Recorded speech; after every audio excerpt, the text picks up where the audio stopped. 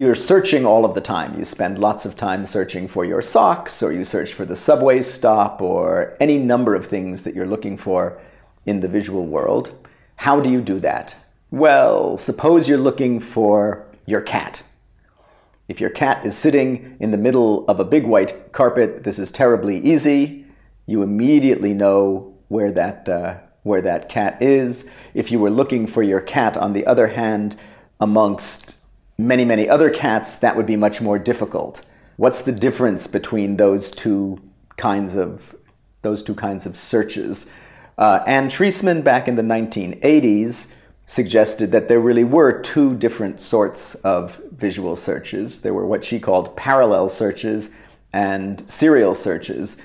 In a parallel search, it didn't matter what else was in the scene that you were looking at. Your attention was immediately grabbed by the target that you were looking for. The cat in the middle of the white carpet is one example, but you wouldn't use cats in the laboratory. So the example in the laboratory might be, suppose you are looking for a red dot in a field full of green dots. You can immediately imagine that it would not matter how many green dots there were. The red dot would simply be immediately visible to you. That's what Treisman called a parallel search. On the other hand, there are other situations where you can imagine, let's imagine looking for one letter in a screen full of other letters. Maybe you're looking for the letter T among a bunch of letters that are L or just random other letters. Now the T, the target letter, won't just jump out at you. You'll have to search from letter to letter to letter until you find the target T. And if you're searching for, if you have more items on the screen, it will take you longer to find the T. And in fact, the data show that the amount of time that it will take for you to find the letter that you're looking for increases linearly with the number of letters that you have on the screen. So Treisman had this idea that there are the two kinds of searches, parallel search and serial search. But now imagine a slightly different situation. Suppose you are looking for a red T and the other letters on the screen are red and green. Now you can imagine that you'll still have to search, but you won't search through all the letters. If it's a red T that you're looking for, you will search specifically through the red letters on the screen. You won't search through the green letters at all. And when your attention is restricted to some subset of the items on the screen, that's what you would call a guided search, or at least that's what I called a guided search when I began to develop the guided search model back in the late 1980s. Now, those searches are going pretty fast. Remember, we were talking about looking for a T among other letters. If those letters are big enough that you don't have to fixate on each one after the other, then you can process about 20 or 30 letters every second. If you have to move your eyes to look at each letter, then you can only do about 3 or 4 a second. But if you have big items, you can process about 20 to 30 objects every second. So you can really move pretty quickly in your searching.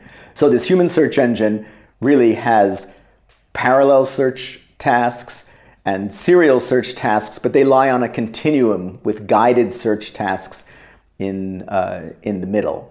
Now, there turns out to be only a very limited set of things that will guide your attention in a guided search. If you think about Google, if you do a search in Google, you can type anything you want into that search box, and Google will do something with it. That's not true of the human search engine. For a human search engine, there are about 1 to 2 dozen fundamental features that will guide your attention around the field. Those include things like color and orientation, so you can find the vertical thing among horizontal things easily. You can find the big thing among small things. You can find, and then there are a bunch of things that are more subtle than that, like lighting direction. If you're looking for the one object that is lit from below among items that are lit from above, that turns out to be easy. But there are lots of things that don't work. So if you're looking for one particular face, if you have a crowd of faces and you're looking for your mother, you might think, oh, my attention will be guided to my mother the way my attention would be guided to that cat in the middle of a white carpet, but that's just not true. It turns out that you would have to search from face to face to face in order to decide which face belonged to your mother. Now, that might be a guided search, because if your mother has, let us say, white hair, you won't spend a great deal of time searching through faces that are topped by black hair, but you won't be able to immediately look at a crowd of people and simply know that there is your mother present. The search vocabulary is limited to these few basic attributes, and then even within those attributes, your search is limited again by what you can say about each one of these features. So I said you could easily find the one big item, and you can easily find the one small item. It turns out that you can't easily find the one medium-sized item. You can tell a medium-sized item once you pay attention to it, but to find medium, you will have to search around. Similarly, you can find, the red item or the green item, but you can't say that I would like to find exactly a 602 nanometer red light among these other red lights. Even though perceptually you could tell the difference, it will not guide your attention. You're also limited, it turns out, probably to just one attribute per object. So you can look for the object that is red, but it turns out to be much more difficult to look for the item that is red and green if there are other items in the world that are red or green. And what's kind of amazing is that even though you have all these very severe limits on what you can search for, under normal circumstances out in the world, most of your searches are very easy. This very limited vocabulary is enough to help you find the cat or find your mother. The cases where it's not easy are sufficiently notable that that we have expressions for them, like finding a needle in a haystack. That is not going to be a very guided search, and we know that that's the sort of thing that's going to be difficult. Most of the time, search tasks are quite easy. Now, it gets more difficult when our civilization invents search tasks that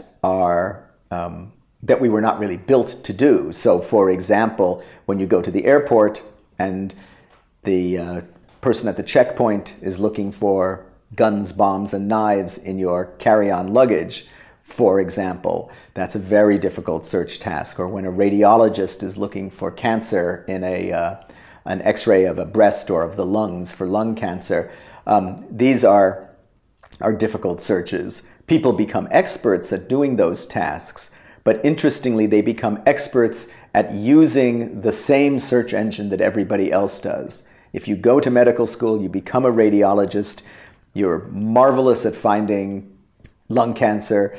You have not grown a new search engine. You have simply learned how to use your search engine, the basic human search engine, in an effective way for that task. So even though you have become an expert, let's say as a radiologist or as an airport screener, the experts are still not performing at the rate that we would like them to perform. So for example, in North America, a really good radiologist screening for breast cancer will miss about 20 to 30% of cancers that are presented to her. And obviously we would like to miss many fewer of them. One of the ways to try to do that is to get the computer and the radiologist to collaborate together. Computers can actually be trained to do rather effective visual search too, but it's far from perfect. Well, it's also not perfect. A good computer is about as good as a good radiologist. You would think that a good computer plus a good radiologist would be much better than either of them, but so far that's a promise that has not really been delivered. Computers plus radiologists, or computers plus airport screeners, any of these places where an imperfect computer and an imperfect human are working together, it turns out that it's a little better if they work together, but it's not as good as it should be. We think that many of the reasons for this have to do, again, with human psychology, not with the computer, that the problems have to do with the willingness of the radiologist or the airport screener to trust the information that the computer is giving them.